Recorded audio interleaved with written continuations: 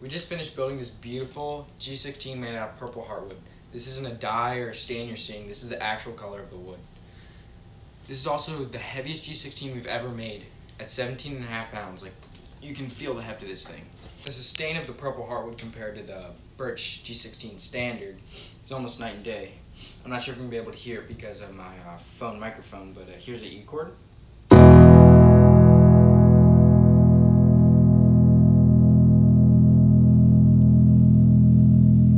It just plows through, it's almost constant. Here's the G16.